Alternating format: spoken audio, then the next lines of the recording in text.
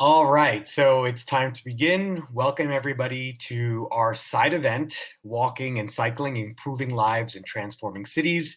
It's really great to be here as part of the fifth ministerial session of the Transport, Health and Environment Pan-European Program. It's really an honor to be here for the first time, at least for me and from SLOCAT, and working with all of you to put on this really interesting and great session as part of this wide program of side events before we kick off the high-level events next week. So my name is Christopher Dekki. I work in policy advocacy, strategy, and engagement at the SLOCAT Partnership for Sustainable Low-Carbon Transport, and I'm really happy to welcome all of you here today. Just a few housekeeping things before we begin, and I hand off to our opening speaker to kind of set the stage for our event. I just want you all to know that we will be using the chat function to pose questions and have discussion. So do feel free to use the chat function as part of the Hotbin program, and do join us in the discussion. During the panel, which happens after this, we'll have a number of opportunities for all of you to pose questions to our panelists. So do feel free to use the chat function in the Hotbin program. This is an English-speaking event. We do not have any interpretation, just so you all know, so there won't be an interpretation into the other languages available here. It will be an English-only event. We were hoping to do some polls with all of you, but I'm not sure if we're able to actually use the poll feature, but we'll keep you posted if we're able to insert those polls into the poll feature of Hopin. And keep in mind, the webinars, as all webinars are for the PEP, are recorded and will be made available through the conference website later on. So now I want to go ahead and introduce our opening speaker, Arturo Steinvorth, who is working with me in the SLOCAT partnership in research, analysis, and engagement. Arturo has a background in transport planning for cities and capacity building with national and local governments, as well as the private sector and civil society organizations.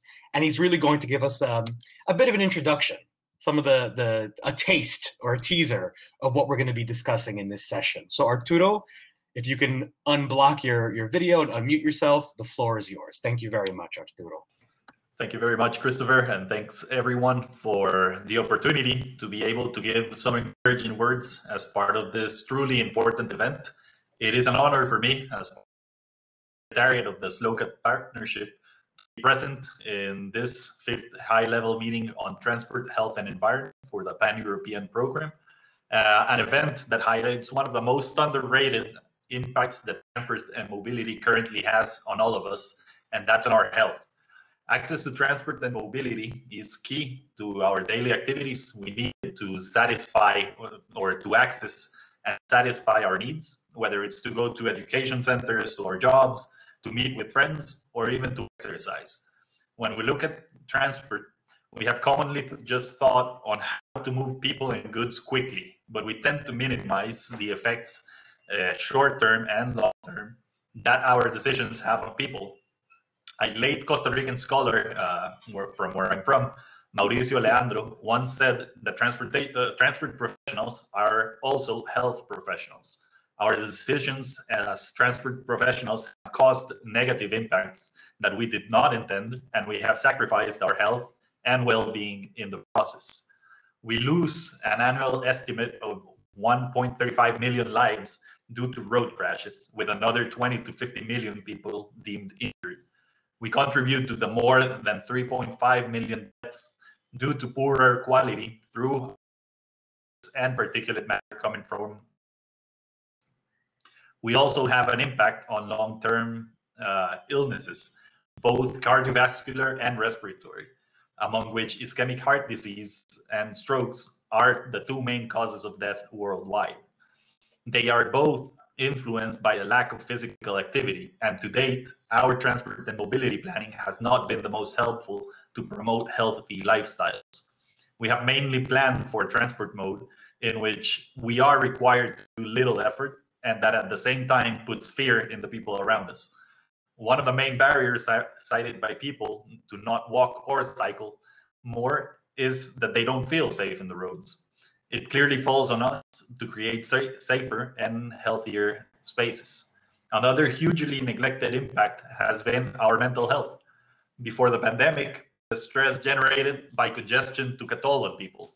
Also, for workers in the freight sector, long hours of work and their created long-term health effects that needed to be taken care of. During the pandemic, these effects have taken a backseat to the mental health strains felt by people having their lives changed overnight. Nonetheless, the restrictions put in place by governments all over the world have allowed us to realize about and enjoy the benefits of having less vehicles on the streets and more access to our public space. These situations where we get to walk and cycle in safer and cleaner environments have resulted in massive increases in people walking or cycling for different purposes, such as relieving stress, commuting, or just as part of their jobs, having to work on vehicles or bicycles in this case. We need the conditions that enable us that this will become a permanent new normal from now onwards. Less road crashes, less noise, better air quality, streets reclaimed for the social interaction among people across all ages, which is extremely important, and abilities that all can contribute to the livable and healthier cities that we're trying. At this local partnership, we champion the sustainable low-carbon transport revolution with ambition, solutions, and collaboration. And we do believe that the transport and mobility professionals are also health professionals. The COVID-19 pandemic continues to devastate the lives and livelihoods of millions all over the world. It is also showing us that we have the possibility and the responsibility of bouncing forward to healthier, greener, more efficient transport and mobility systems, and in ways that we can still enjoy the socioeconomic prosperity.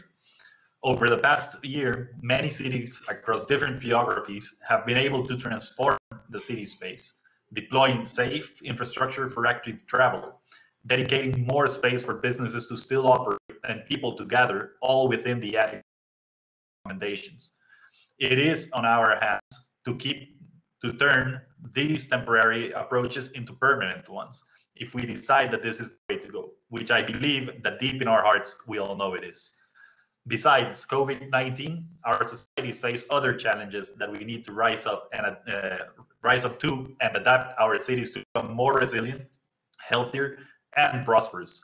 We are seeing an increase in urbanization worldwide, and in many countries, a rapid acceleration in the aging of populations. The climate crisis has already crept upon us and is expected to continue until we decarbonize our economies quickly. All this calls for accelerated improvements in the transport sector, a sector which has seen its emissions continue to rise while others are managing to reduce them. We know that there are tangible opportunities and confirmed solutions to make our transport and mobility systems more safer, healthier, cleaner, also more efficient. Active mobility is among the solutions as set as in the Sustainable Development Goals, the ones that we have agreed that the world we want to get to. To close up, I just want to finish with two quotes that have marked my understanding and of the broad impacts of transport and mobility. One of them from our colleague in Walk 21, Jim Walker, when he was here in Costa Rica a few years ago. And he said that one of the first things that we learn to do in life is to walk. And that's one of the abilities that we do not want to be taken from. For example, when we get to our last years of life, we never want to stop walking because that's what gives us freedom. And that marked me when he was here. And it's always nice to share some of the quotes that you get to hear in your professional life. And the other quote is from Tom Flood. He was a car advertising expert and now is turning into a mobility advocate. And he says that our traditional transport planning has made us think that kids on our streets are on the way of drivers, when in reality, the drivers are on the way of children's living their life. Let us make transport and mobility systems that are more human, more based on active and healthy travel. And this will give us the opportunity to create more livable cities and healthier ones at the same time. Over this past year, we have seen it happen in accelerated ways, not the ways that we would have wanted, but anyways, we're taking the situation and making it better for everyone. And we have experienced the freedom that it gives us. It is time that we make this the standard. Thank you very much, and my best wishes for such a remarkable event. Best regards. Back to you, Chris. Thank you, Arturo. That was a really nice taste of some of the things we're going to be discussing in the panel, and a good overview of a lot of the issues we'll be talking about related to walking, cycling, cities, and health. And I think it really resonated with me when you said that transport professionals are also health professionals. I mean, that's really great to hear, because I think it's a nice way to show the nexus between the things that we work on in transport and mobility and some of the key topics of urban health that we'll be focusing on in the wider event of the Pan-European program. So thank you very much, Arturo. Now, I'd like my panelists to please turn on your videos. Just want to make sure all the technical issues are okay. Okay, there's Bronwen, there's José, and there's Carly. So welcome to the three of you. So what we're going to do now is we're going to go into a bit of a conversation among our three wonderful speakers here. What we're going to do is we're going to have some questions that I'm going to pose to them. But please keep in mind that the chat function is open for all of you to pose questions. So do feel free to put some questions in there, and I will make sure that the speakers get to them as we go through the conversation. First thing, though, is our polls are working. So we'd like to kind of get an idea of who's with us in the room and what issues you're going to be working on at your local level in your cities or in your countries. So if you click on the poll feature in Hopin on the right side, you can start taking the poll. I just want to make sure everybody can access that, or maybe my speakers can help us a bit. Are you able to see the poll questions in there? Good. So I'm going to give everybody just a couple of minutes to answer those questions.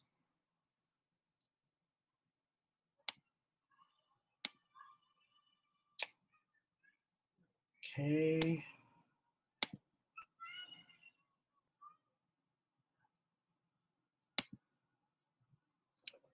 All right, so we have some votes coming in, and once a few more people vote, I will show the results to everybody.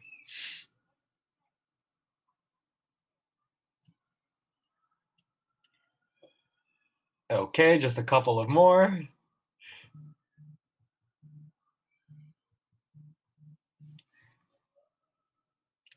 Okay, so let me show those results. So for the first question, which issue is driving your local agenda? What are the levers or motivations? Most of you have said that, oh, we still have some people voting, but most of you, 9 votes, have said that there's a lack of active mobility or enhancing the infrastructure for active mobility. Others said air pollution is a big issue. And as I look out my window in New York City and see kind of the haze, I can't agree more. Here we're seeing GHG emissions and road safety tying. Okay, and then COVID-19 in last place, which is interesting considering we're still more or less in the pandemic, at least in most places in the world. And then for the next poll question, which area or professional discipline are you from? Most of you are transport professionals, but keep in mind, according to Arturo, you're also health professionals. So I think we can combine the transport and health options here. And then others, most of you come from then urban planning or development, and some from environment. So thank you very much. I think this helps us kind of get an idea of who's in the room with us here. So if you can go back to your chat function so that you can pose questions during the conversation. So let me now introduce our speakers. We have with us here today Bronwen Thornton, who is the CEO of Walk 21, the Walk 21 Foundation. She's an international expert, facilitator, and trainer in walking and walkable communities, and she's leading the walking movement worldwide. She's also the chair of the SLOCAT board of directors, so it's always great to have her with us in these events and sessions. Then we have Carly Gilbert-Patrick, who's the global program manager of the Share the Road program at UNEP, the UN Environment Program. And she is a sustainable mobility professional leading the UNEP walking and cycling program, supporting governments worldwide and particularly in Africa to invest in the needs of pedestrians and cyclists. So it's always great to see you, Carly. And finally, we have José Besselink. I think I said that correctly. I hope so. And she is an urban planner at the city of Rotterdam, and she's been working to transform her city through public space and now is leading on walking in that city. So it's really good to have you all with us, an all-female panel. It's always great to have you there. And what we're going to do now is I'm going to start posing the questions. And so I'd like to start by giving this first question to José. What are the policies and interventions needed to achieve and sustain a modal shift towards active mobility? So if you can tell us a bit about how you in the city of Rotterdam have been able to kind of push that modal shift towards active mobility. I think that would be a good way to kick off our conversation. So José, the floor is yours. Thanks. Well, to be honest, we have implemented our very first policy on walking last year. And our bicycle policy, I think it was back in the 80s that we have implemented policy on that. So I guess walking for a long time has been too obvious maybe for me and my colleagues, that we kind of neglected this topic in the city, even though that we did invest obviously in public space, creating more and attractive places for people. But well, Bronwen is in the panel as well. Actually, because of hosting Walk 21 2 years ago, we have set the agenda on walking in our city. And well, this has been very important, besides the paradigm shift that we have seen occurring in our cities worldwide, as well as in Rotterdam, where this policy also connects to.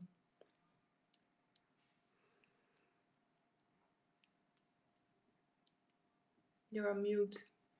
Mute, Chris. Sorry, I had some technical difficulties. Can you all hear me now?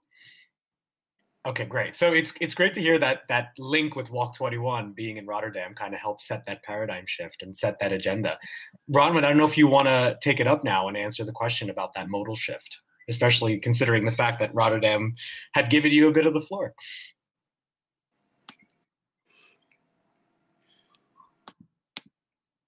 I think you're muted. Mute too, Bron. Sorry. Okay, is that working now? It needed a double click for some reason. Right. Chris, please run the question by me again. The technical throw off there. Oh, no problem. So we're talking about the modal shift. What are the policies and interventions needed to achieve and sustain a modal shift towards active mobility?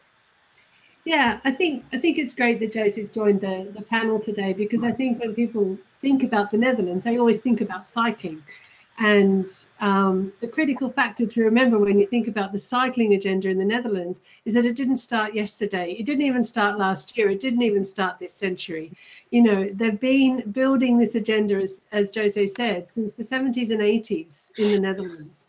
But that to me demonstrates the critical factor you need, which is sustained and consistent application of the policy agenda. It's not a one-off thing. It's not a moment. It's not one project in one road junction in one summer. It's a consistent, sustained investment over time. It's application of that policy agenda across all aspects of how you manage a city and how you invest in the infrastructure. And it doesn't necessarily rest with the city either. Like, to take the walking example sort of as a parallel to the cycling example of the Netherlands, is you look at Copenhagen. Copenhagen, everyone knows the Copenhagen story, I'm sure. It's 30 years old. It's probably even 40 years old by now, actually. The decades are catching up with me. But when that started, that was just one piece of car park given to the community in the summer. And it wasn't actually originally driven by the city. It was driven by Jan Gehl and Gehl Architects and this whole sort of community movement, that when they'd been given this public space, they didn't want to give it back. And so for 30 years, that incremental change over time in the city of Copenhagen, all of that was delivered before they even wrote their first strategy. But it was a consistent commitment and investment in that agenda over those decades. Now, you don't have to wait that long. One of the things we learned from Melbourne did in 10 years what Copenhagen took 30, because once you've got that political commitment and then that investment, you can speed up the process. And that's what we're seeing in Rotterdam. Rotterdam's not going to take that long. You know, with José at the helm, they've done amazing things for public space. They've created all of the destinations that you want for people to walk to. And now they're investing in the walking journey to enjoy those public spaces. And so you can speed up this process. Ireland's doing it at a national level with big investments of investment and training and capacity building out to the local authorities. But you have to embed it all within your organization, so that every time an urban or transport project is undertaken, and that's security people, that's tourism, that's all of schools, it's everybody understands that this is the priority and finds the way that they can deliver on that agenda as well. It's not a single department or a single issue. Yeah, that kind of makes me think of the whole of society approach that you often see, you know, when you discuss, for example, implementing the SDGs, the 2030 agenda. You really need everybody on board. And the same can be said about ensuring and promoting a paradigm shift toward active mobility. So Bronwen talked a bit about Copenhagen, Rotterdam, Melbourne. Carly, I don't know if you want to kind of give a bit of your reflections maybe in your work with African cities. It might be an interesting way to kind of juxtapose the two examples. So Carly, the floor is yours. Let us know your reflections on this. Thank you. I want to start by saying I was also in Rotterdam and I bought my favorite pair of walking boots there that I'm still wearing 2 years later. So that's my Rotterdam link. And I think actually, you know, what José and Bron have said applies globally. And I think probably the only extra intervention I wanted to talk about was this consultation and citizen engagement. And I think, you know, there are cities in Europe that are facing the same issues as cities in Africa. And there are cities in Europe that are different issues. And I always try to remind myself in the work that we do supporting governments that there's no one size fits all. And I think it's actually often easy to forget that even as professionals, you know, with all of these kind of generic toolkits, follow these 10 steps and your city will be walkable, or follow these 20 steps and you can have a cycling city, and all the design guidelines and policy recommendations. But, you know, I think I'm a bit biased, but I think sustainable mobility is one of the most complex systems, you know, in any city, and it's so dynamic and there are so many different dimensions and so many different stakeholders, and every single city, every neighborhood is a kind of one of a kind case. So I think that, you know, one of those first key interventions is just being able to take that first step and understanding your individual context and engaging with citizens. And, you know, we always talk about stakeholder consultation, but actually genuinely trying to understand the dynamics of different groups, vulnerable groups, subgroups, and really using that and getting that baseline and using it to kind of integrate into the steps you then take, which is setting that clear vision and putting a budget against things and all of those future interventions. I think for me, the founding intervention is that engagement. Thank you. Yeah, that's great. I mean, stakeholder engagement is a key element in implementing any policies that affect a wide swath of the population. So it's really good to kind of bring us back to that element. José, I don't know if you want to tell us a bit of some of maybe the obstacles you faced in trying to kind of promote this modal shift. In Rotterdam, what are some of the issues you might have had, the challenges in pushing more active mobility in the city? Well, the first obstacle was within the organization. Sometimes I feel like I'm on a mission, convincing my colleagues, and what really helps is opening internal doors with external expertise, like with the Walk 21 Foundation. But we have also invited Jan Gill, by the way, in 2008. That really helped. And related to what Carly just said about involving citizens, policy is important, of course, but it's only a framework. And we need to translate this to action and start redesigning our streets. So an important part of our strategy are experiments and tactical interventions to make people in our city aware of the mobility transition that we are facing, show them what the city of tomorrow could look like. For example, with these small parklets. We also have bicycle parklets. We did other interventions with closing down streets, for example. So I think policy is the first step. Then doing pilots where we engage the local community and local change makers, collaborate with them, and then loop back to your policy. I think that's another important part, to learn from the things that we do in our streets, and make these policy documents a more flexible instrument. I think that's another important topic. That's true. I mean, sometimes a lot of these policy frameworks can seem very one size fits all. And I think based on what the three of you have already said, you have to be very context specific. Not everything can be done the same way. You have different interests, different stakeholder groups that are involved in different places, different economic priorities and social priorities. So you really have to see how flexible these documents can be. So thank you for sharing that. We have a question in the chat for Bronwen. I think Bronwen tried to answer it a bit in the chat, but it's an interesting question, I think, because it talks about how walking and cycling can be so pedestrian and boring. And how can you market it to make it more interesting, to make it more engaging? As a New Yorker, I mean, we walk everywhere, at least in certain parts of the city. And because there's so much to see, so much to do, of course you want to do it. But how would you explain that to other people, Bronwen, in your leadership, at least in Walk 21, promoting this kind of active mobility? Yeah, thanks very much, Chris. And hi, Randy. Thank you for the question. Nice to see you in the session. It's always one of those things that people always tell us that you can't sell walking. But what we have seen from studying different cities is that you don't actually have to sell walking if you create the environment that enables walking and invites people to walk. And when I say that, I don't just mean by providing a sidewalk or a crossing, but it's giving people enough time to cross. It's making them feel safe to cross. It's constraining traffic. It is about speed. It is about creating an environment where we communicate that people walking are valuable and make it so that people feel confident allowing their children to choose to walk. So it's not, you can't market something if you haven't got the context in which you can invite people to participate. It's like when they put bike share up in some cities where there's no bike lanes and wonder why nobody rides them. You know, it's sort of like you have to have both of those elements, but a good walking environment will market itself.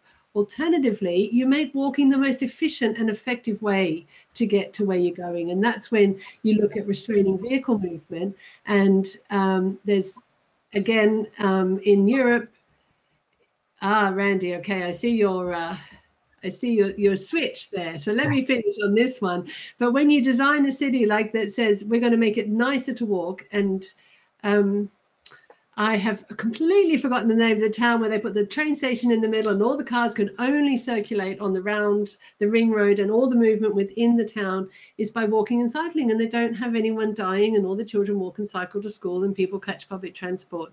So we can build it in and invite people. For selling it to policymakers, I think that's part of the discussion today, and it's a critical question because we have to sell the benefits of walking. And usually they used to sell it to transport people by the co-benefits, the health benefits, the community cohesion benefits, the social impact benefits. But we can sell walking on the transport benefits now as well. They've measured the impact on walkable catchments to support underpin public transport. And we're coming to this in our questions, I know, Chris, so I'm just going to brush on them a little bit initially, is that you identify how walking addresses multiple agendas at the same time, and you recognize those levers, and we're getting more and more tools to actually measure those benefits. So the Flow project that we did, the European project, I really recommend looking that up because that answers the congestion question.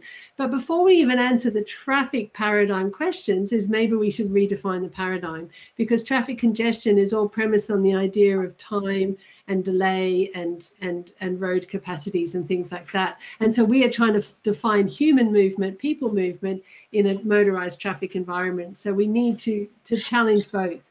Sit within that traffic paradigm, but also challenge it to say there's other ways of measuring value in our communities, particularly for walking, when it addresses the thing for a health agenda is you want people to walk more.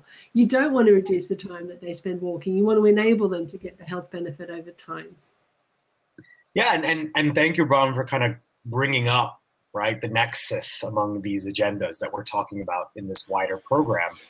A question that I want to pose now to Carly is how do we harness the different agendas of health, transport, environment to deliver these co-benefits, these shared outcomes?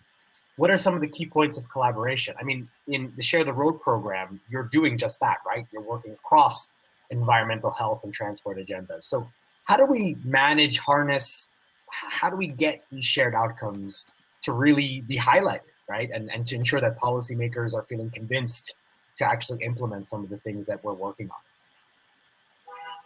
Thanks. You know, I think we can all agree that mobility is an essential aspect of life. I mean, there's not much that you can do without it, and no one is in the lack of environmental and health benefits in investing in active mobility. You know, even if you just look at the agenda for the side events over the next few days, walking and cycling is at the center of everything. So I think actually at the strategic level, or if you like the justification level, the agenda's nicely complementary. Invest in active mobility, reap the health and environmental benefits.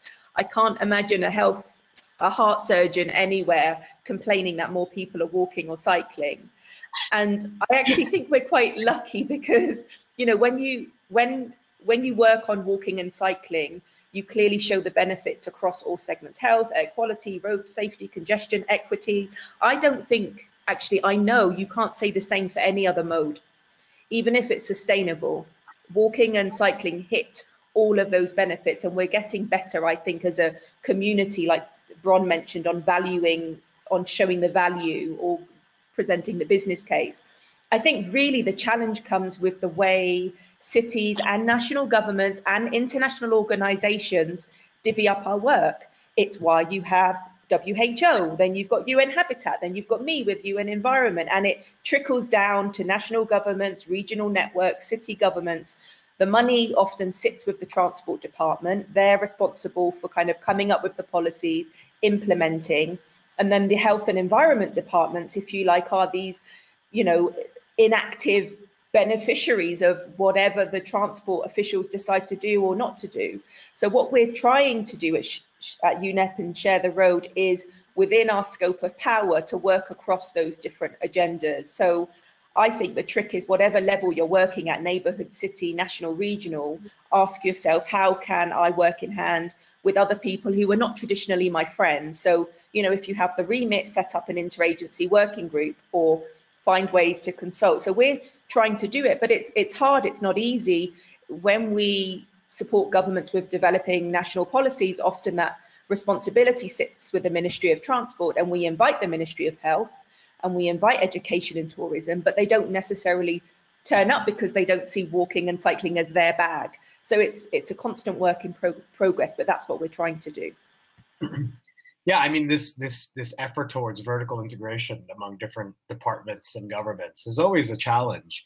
You know, part of the reason is not because people don't want to collaborate. They just have so much work to do in their own specific agenda and their own little world that they sometimes don't have the time or the energy or even the thought process to go outside of that. And so going back to you, José, from the city perspective, what are some of the things that you have done maybe in Rotterdam to bridge those gaps between all these agendas, among these agendas, with your other colleagues? You had mentioned before that it's actually one of the challenges you faced in the work that you're doing. And what are some of maybe the activities? I know Rotterdam has some really good municipal level policies related to this. Has that helped? Yeah, I guess the way we work in Rotterdam and in the Netherlands in general is that we do collaborate a lot with other departments. Even though we we also have these silos, obviously, but in the beginning I was slightly alone, walking and cycling. I'm also in the cycling team, but the walking strategy, it goes beyond mobility and urban planning. So I became friends with my colleagues of the health department, maintenance, sports. We have involved safety. There's colleagues of the department that's responsible for accessibility. So in the meantime, we have arranged a program team, interdepartmental, with a program manager that is not only related to the urban development department, but she's responsible for this integral approach. And I think this is key, because this enables us to connect. Walking is this crossover topic, and we can now connect our objectives to the ones that are that we have in this new sports ambition, as well as in the health, the local health prevention agreement, for example. And I think this is the way it should work. But it's been hard to organize this, because it's not that obvious for us civil servants to go beyond your own department. But I think we're heading to that. And I think the ambition document that we have implemented last year is a good example of the way it should work. And we are now heading towards an action plan. Actually, we are already working on that. And there's also a few new projects launched in that plan, where we collaborate with the same team as well on a local neighborhood level, and then engage the community as well. Yeah, that's oh, Bron, I don't know if you wanted to respond to that. I see your hand going up. Hey, Chris, you go. No, I was just going to say it's good to hear that those, there are efforts to do this work. So I don't know if you wanted to take a shot at responding to that as well. Yeah, the thing I wanted to pick up on was when I first started working with local authorities in the UK to bring them together, like José talked about with Rotterdam, to talk about walking. And we'd get 30 people, 40 people in a room to talk about it. And lots of different places, actually, I'm thinking now that we've done this. And you suddenly find them all really busy talking to each other. And you're like, hang on a minute, we're here to talk about walking. And the whole room said, yeah, but we never see each other. So this collaboration issue, it's not just a challenge for walking and cycling. We have to address it. We have to overcome it, but not to feel that we're unique in that respect. It's just it's the nature of the beast. And all these organizations work hard to, break down those silos and find those opportunities for connection and activity. So it's not to feel disheartened by that. It's a very common challenge in local authorities and in governments generally. And in the last session I was in, we were talking a lot about national, that I watched, talking about national plans and the importance of having a strong guide, like a steer, like someone who's really sitting in the middle, bringing those agendas together. And that's what José is doing in Rotterdam. And that's what we see Carly doing across Africa and different places. You do have that sort of a strong hub in the middle that holds all the threads together to make it coherent, and then helps identify the value that walking offers to those different agendas. Sometimes you have to do more work in the middle than you imagine initially. But until these different parts of your puzzle actually own it and can see the value that investing in walking and cycling does for their agenda. And just as a couple of quick examples, when I did this once, one of these examples I'm thinking of, we had the waste management, the trash, as you would call it, Chris. The waste management guys were in the room. We had the street lighting, team in the room when we were talking about some interventions in Hounslow in West London. And we've done an audit, and we stand there and we say, so the first thing we notice is the quality of the street lighting, or you say something and everyone goes, oh, that's Simon, you're not doing your job. Now Simon's he's never thought about walking. He's never thought that he was making an active contribution to the walking agenda. But suddenly Simon's got a job, and he's been sort of got that energy in the space for realizing that they can make a difference, and they might not always, see what that opportunity is. And so part of our task is to highlight that, is to share with people what those opportunities are. And one of the places that I feel really heartened by is in the road safety agenda. And if we're talking about the junction of health and transport, we talk a lot about physical activity and we talk a lot about clean air, but the road safety agenda, the paradigm shift that's been happening over the last few years, when we wrote the walking charter in 2006, we didn't use the expression road safety. We talked about road danger reduction, because we start with humans, we start with the people in the space, and we want people to be the design standard for that space. So then you have to measure the danger that the rest of the environment, and reduce the danger that poses. And this has been happening in the broader community, which talks about a safe systems approach. And what happened last year is the evolution of this, and this is what's so heartening, is that the UN resolution built on the Stockholm Declaration around to launch the second decade of action for road safety. So there's been a broad acceptance of a safe systems approach, and we know very much that if you make it safer for walking and cycling, you make it safer for everybody. You create a much safer system.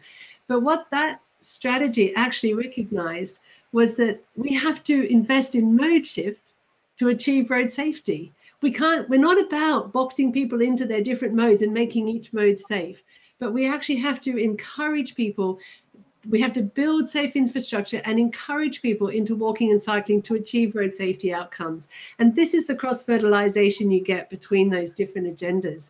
And so in agencies where you're in charge of land transport and safety, for example, you suddenly have a reason to invest more in walking and cycling, because you're going to fulfill your safety objectives at the same time. And if you're in charge of public transport and not building walkable catchments, which isn't historically what they did. They used to build really lovely systems and stations and vehicles.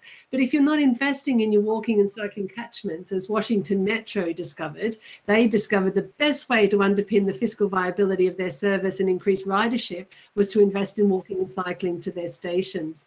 So if you're not, you can demonstrate to people that if you're not leveraging walking and cycling for your agenda, you're missing out on a whole swathe of A, opportunity, and B, impact. Yeah, I mean, that's super interesting, because I'm almost imagining the Washington, D.C. Metro, Bronwen, because it does expand out into the suburbs. And I've noticed a lot of changes over the years when I used to visit a lot in Washington, that there was actually a lot more infrastructure for walking and cycling included eventually. But I just remember in the beginning, it was just these suburban train stations where people would just come. It's a critical example, actually, Chris. It's a really good example, because Washington Metro was built for suburbs. It wasn't built for high density. It was built for the DC suburbs.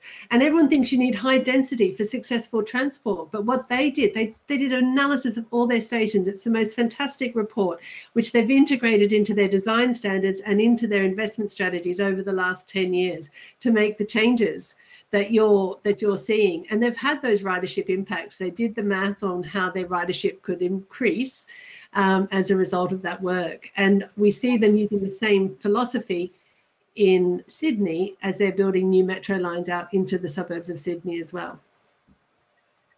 Okay, so I want to actually shift now a bit to some macro policy issues related to the SDGs, because now we've heard a lot about from the city of Rotterdam. Ron gave us some really interesting examples from different places around the world. Carly was talking a bit about the work that she's doing at UNEP related to working with governments on these issues. But now I want to kind of focus on the Sustainable Development Goals.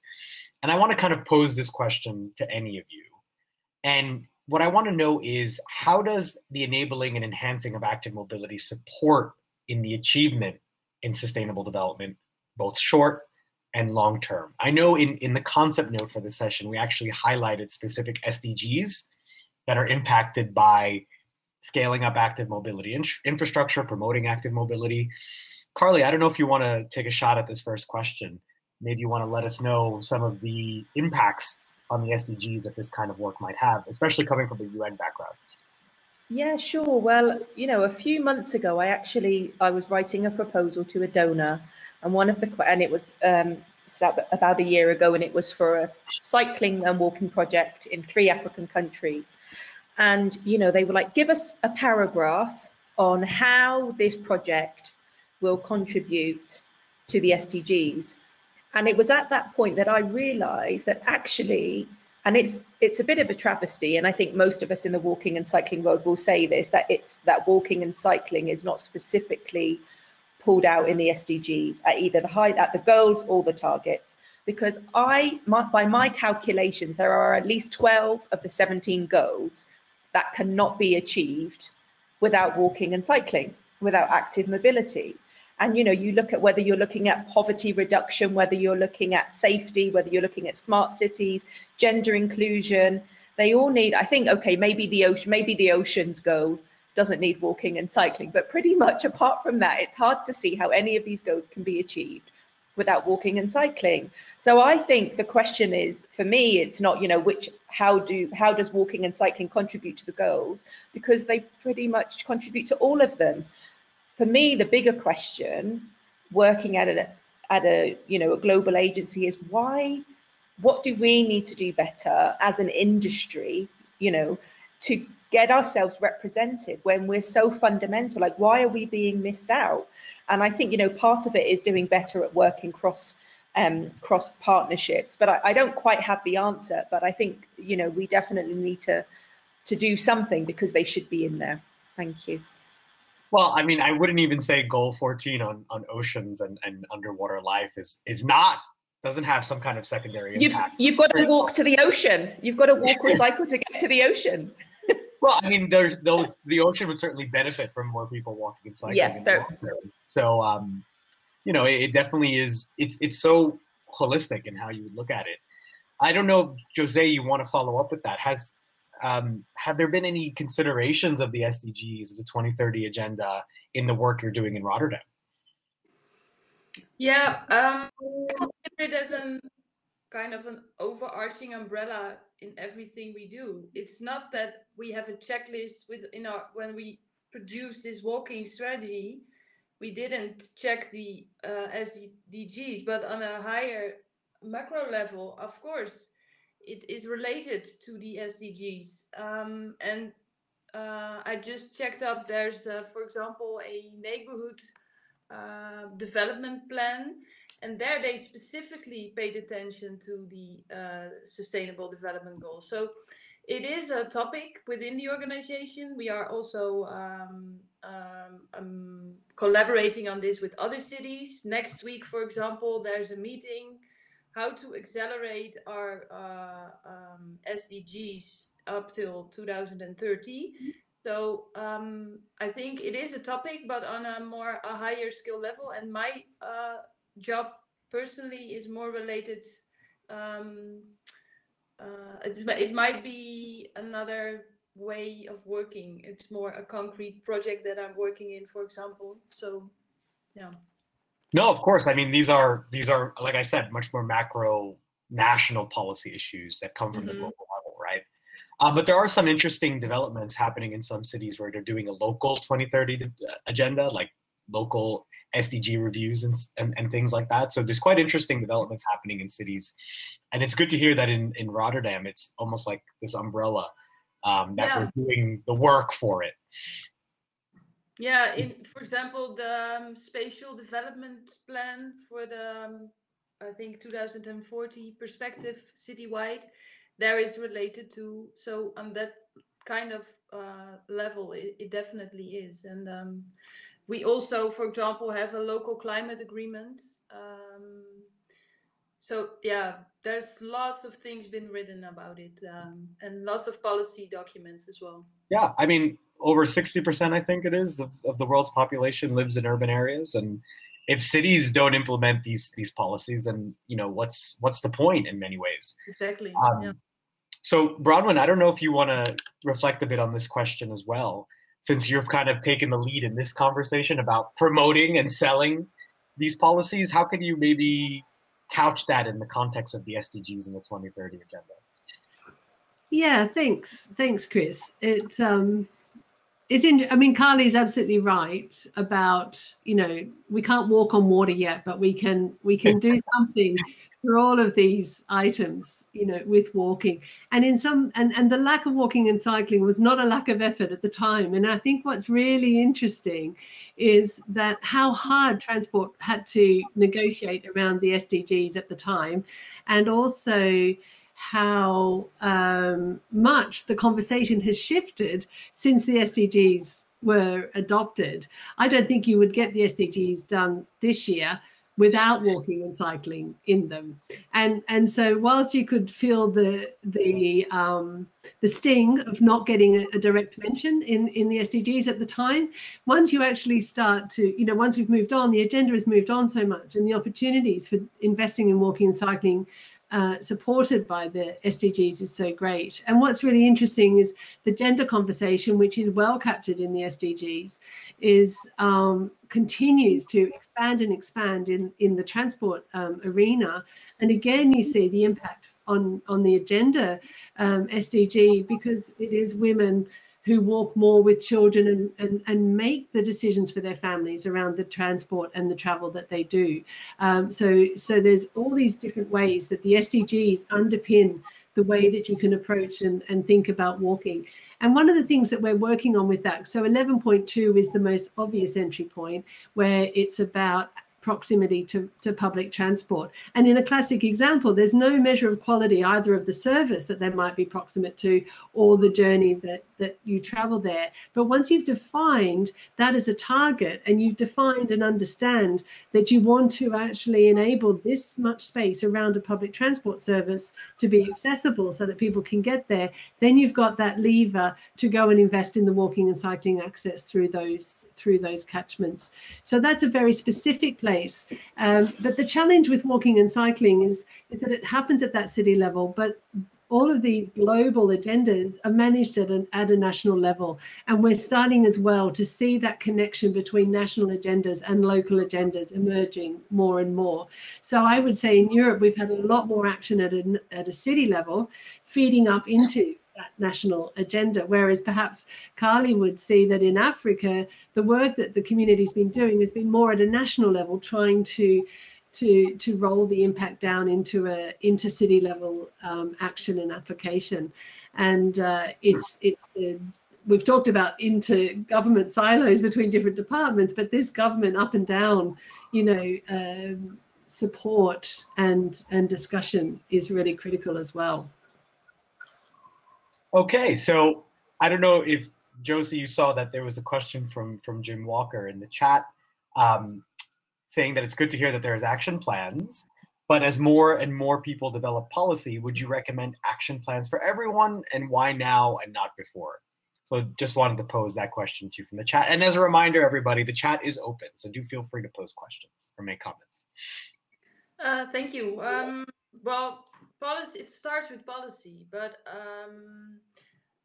I'm also convinced that just policy is nothing. So we need to move from talking to doing. And this is why we are still writing the action plan, because this is all politics and it takes a long time, but we are already working on it. So, for example, a campaign on decluttering the pavement, we're developing design principles. We want to start a behavioral campaign. There's lots of things in this action plan that of which we try to translate these goals and ambitions on a visionary level towards more concrete projects on a local level.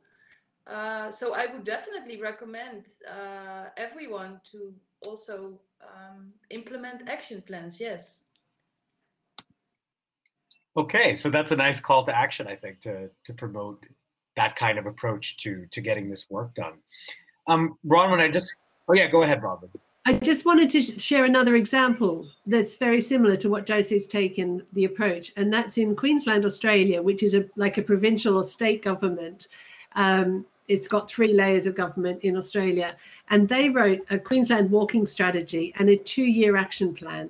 And so they recognise exactly what José's saying, which is set that ambition, set that framing, but get on with something straight away so that it's got visible, immediate impact to grow that momentum. And they actually found it quite challenging. They said, this is what money we've got, and it has to deliver in the next 2 years, you know, to really sharpen the attention. And it's very easy to be long-term ambitious, and it's very easy to do all of that big picture. They found it harder to write the action plan, but ultimately it's now, you know, paying off.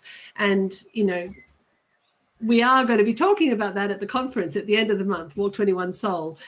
We've got a whole session talking about implementation of government agendas, and we've got that example from Queensland if people are interested. I know Josie's going to be there with the Rotterdam story as well, but I think that balance between the framing and the action is something that is really changing the momentum that walking projects get.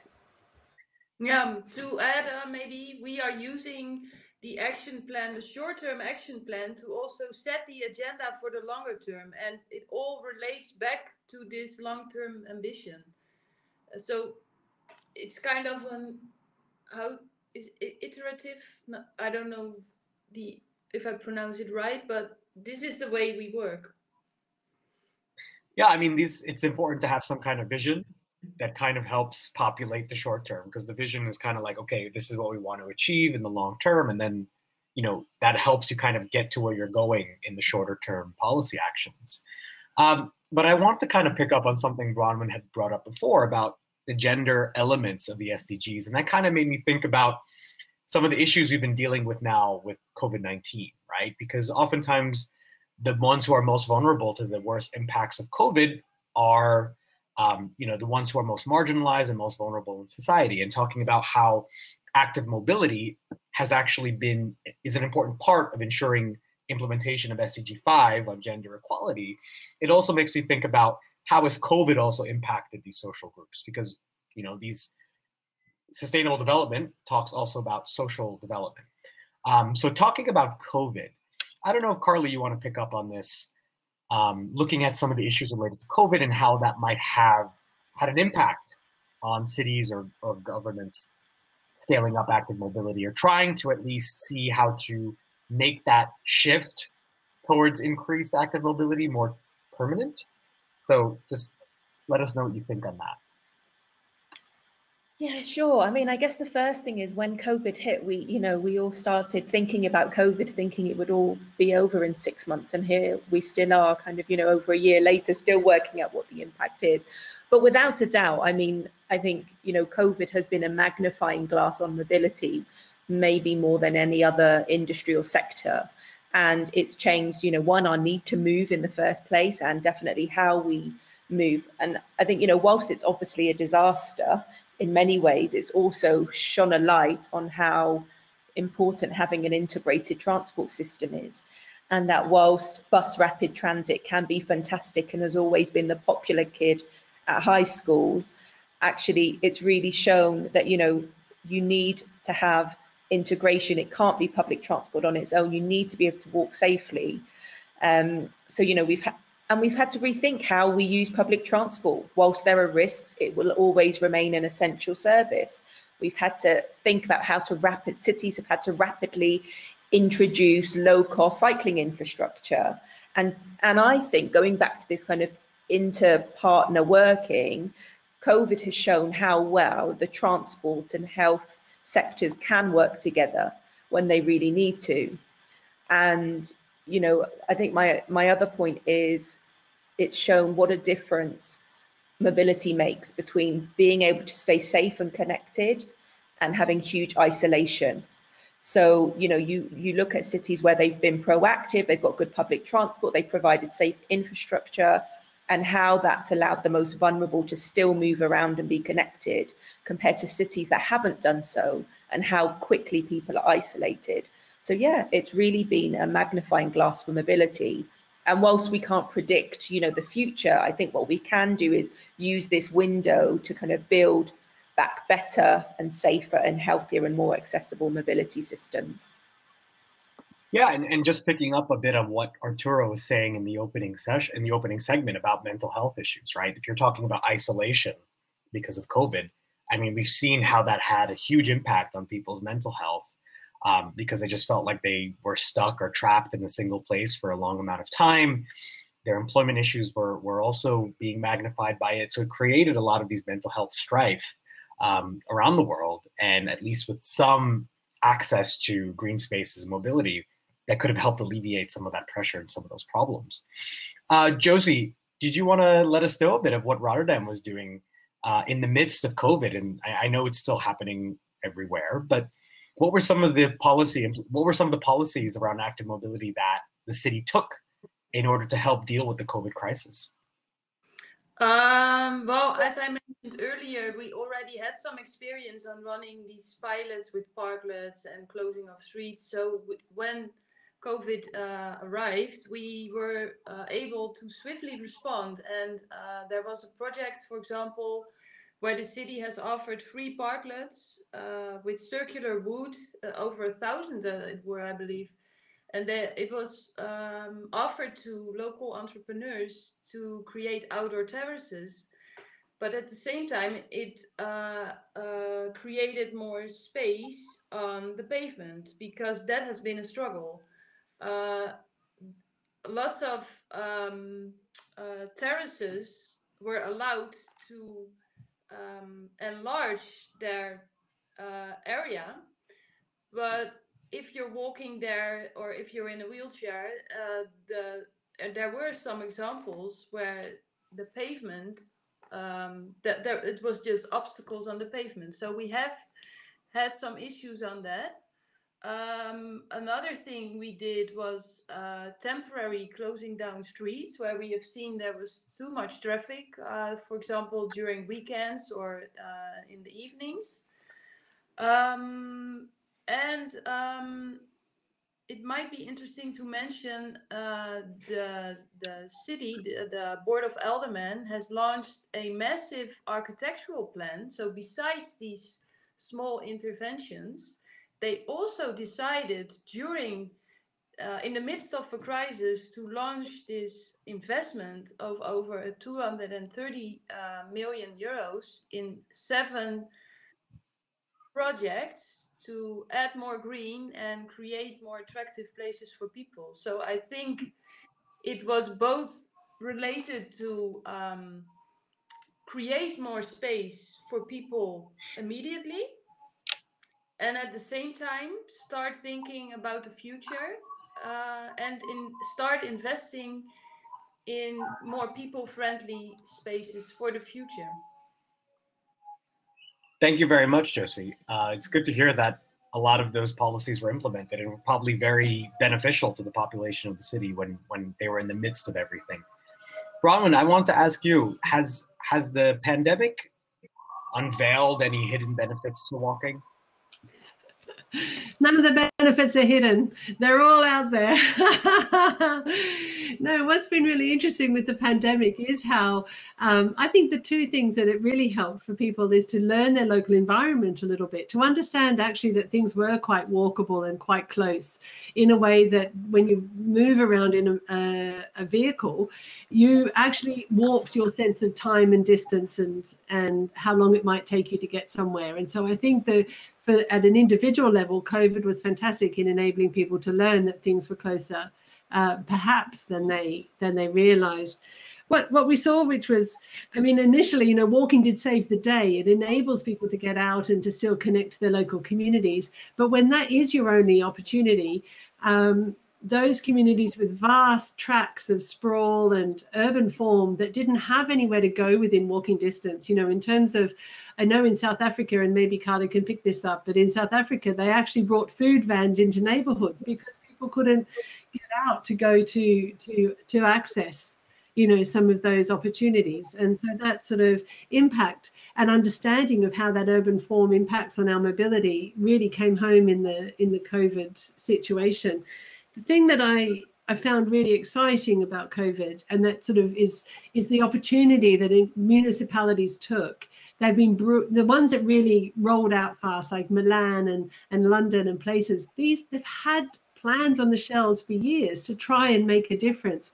And it shows how important it is to have those ideas and those plans ready. And then when the silver lining of COVID is that you can take that opportunity to put some of these things in place. Even with kickback afterwards, people have learned that things can be different and you can hold a line for a little bit longer. So that rollout and investment of infrastructure and access, we've seen that come as a result of the COVID priorities. The final thing I want to mention is the shift to working from home and the mental health, because I was rightly in a really interesting discussion, and I was rightly reminded by a mental health professional that working from home is not always great for people's mental health. They can continue to feel isolated, like we might have felt isolated during COVID. But if we improve local access and local services and local neighborhoods, then people can still have those opportunities to go out and connect with others on a walking journey in their local neighborhood. So we have to see that we have to, whilst we might have given back, especially some people in Nairobi, we've given them back 4 hours a day because they're not commuting into the office anymore. We need to look after them with that localized services and opportunities, and invest in walking in local neighborhoods, not just always in city centers or in what we always historically perceived as those high density pedestrian areas. We have to build it all the way out through our communities. Absolutely. And Carly, I know that Bronwen had mentioned a bit of the South Africa example. Did you want to expand on that a bit? Yeah, just to pick up on that example, but also what Bron just said about, localized services. And actually, in the Africa context, we're not lacking localized services. There are little shops and spaces to kind of come together. It's actually very decentralized. The problem is, even though you can walk somewhere to pick up your fruit for the day, 5 minutes away, that 5-minute journey can still get you killed. So it's just thinking about it all in a holistic way. So it's, yes, having access to localized service, but people need to feel safe and comfortable reaching that localized service, because if not, they will get in their car, even if it's 5 minutes away, because if they have a choice to do it in a way they perceive as safer, even if it's causing congestion and it's bad for the environment, they'll always choose that. And I think going back to that individual context, that's also the same for some parts of European cities. Like, I think Jim mentioned it in the previous side event that 30% of trips in Europe are less than half an hour.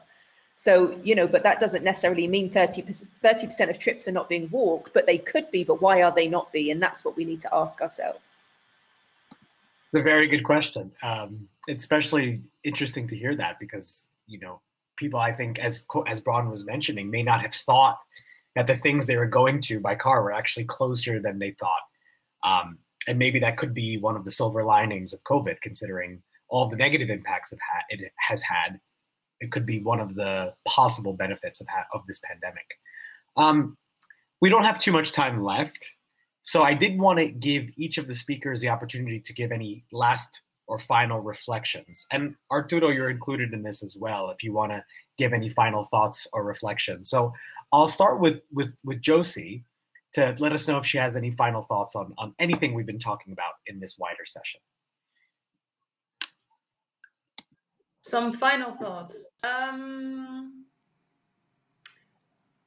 Let's summarize it as we need policy, we need to do pilots, we need to involve our local heroes, and we need to loop this all back to our long-term goals and ambitions. Very succinct and very helpful. Okay, Bronwen. Muted. Oh, there we go. I was still composing. Composing in my head. I think the thing with any of this is that, as we often use the expression in Walk 21, and we've done it for 21 years now, is that people walking are the indicator species for the quality of life in your cities. So we see that when people take photographs of their cities, they take pictures of people in public space. They don't take pictures of supermarket car parks. They don't take pictures of industrial wastelands. All of these things are a part of that. But the lifeblood of our cities is the people, and people out and about on foot. And whether, picking up on what Arturo very kindly quoted earlier, whether it's for our very youngest people, not even like even before they can walk, they can be out and about in public space with carers who are walking. You know, this is a critical factor for babies and toddler development, in developing independence. You know, teenagers, they want to be independent. Old people don't want to give up their independence, but we design environments that don't enable them to feel comfortable in that space. And I think we have to just remember that instead of having a motorized vehicle and high speed and a traffic paradigm as the design standard for our cities, we start with the human being as our design standard, and we work outwards from there. It doesn't mean we don't have highways. It doesn't mean we don't have motorized travel and big transport systems. It's all part of the mix. But we have to just remember that it's a mix. It's a mix of all these things, and it's a balance between all of these elements, and to ensure that we're giving them all the right priority in the right place. And it's more places than most people give them at the moment. Thank you. Okay, Carly. Thanks. I think picking up from what Ron said, it's a balance, and currently we're completely off balance. It's, you know, it's not the right mix. And, you know, if we take a step back and, you know, 2020 was a winner, but not the winner that we wanted. It was the hottest year on record ever recorded, tying with 2016. And, you know, even though the COVID pandemic has caused a little dip in emissions, it's not bringing us any closer to meeting the Paris Agreement climate goals. And, you know, I want to just quote the UNEP emissions gap report that we produced last year. So it's not just me here, it's actually this report that was put together by 50 world leading scientists from 35 institutions. And they've said that 2/3 of global emissions are linked to private households and individual behaviour. And that's made up of mobility, residential and the food sectors. And each of them contributes about 20%. And the report goes on to say that governments have got to enable consumers to make the right choices. You can tell people to stop using plastic straws as much as you want, but until you stop making them available, things don't change. And the report goes on to say that active mobility is a key solution to meet those Paris climate goals. So, you know, and I just think that the multi-sector partnerships are the only thing that are going to get us to achieve those active mobility goals. And actually the Transport Health Environment Partnership, I think, is one of the strongest, or could be one of the strongest. So yeah, we should, you know, cycling is smart and walking works. Very succinct, thank you. And finally, Arturo, any last words before we close off the side of it? Thanks, no, it's been very interesting to be listening to all of you. And in the end, what I can get from it, and it's something that I think needs to be said, is that transportation has too many objectives, and we've gone through a lot of them here: gender, affordability, health, environmental aspects, economic development. We have to understand that all of the transport modes contribute to this, whether it's positive or negative. And in the end, there's no silver bullet for anything, and not even in transport. And we have to understand who we are trying to bring our solutions to, and make them adequate to those contexts. Because in the end, we can't pretend to have metros in cities that barely can, or for populations that barely have $1 per day, and things like that. We need to understand who we provide the solutions to make them the more, or the most adequate for them, and to contribute in the end to the greater development, or to the greater prosperity.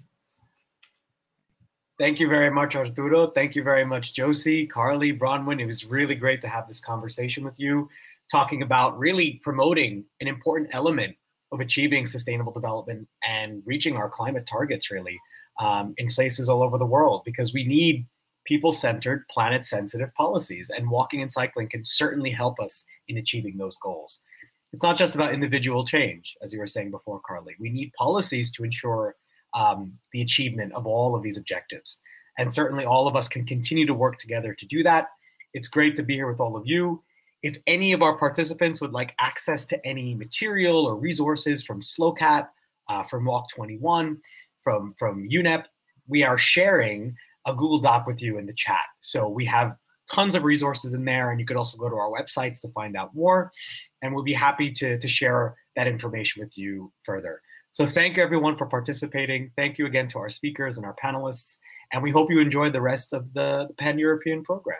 Take care, everybody.